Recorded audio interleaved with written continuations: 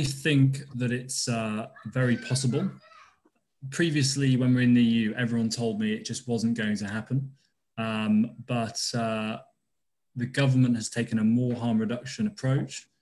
Politicians I'm speaking to in the House of Commons, they're telling me the government is very keen to make a step change away from the EU to show the advantages of leaving the EU.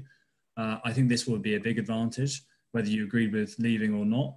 And a recent parliamentary question, Jo Churchill, the minister, she answered it in a manner which suggested they are looking into this and considering it for May next year.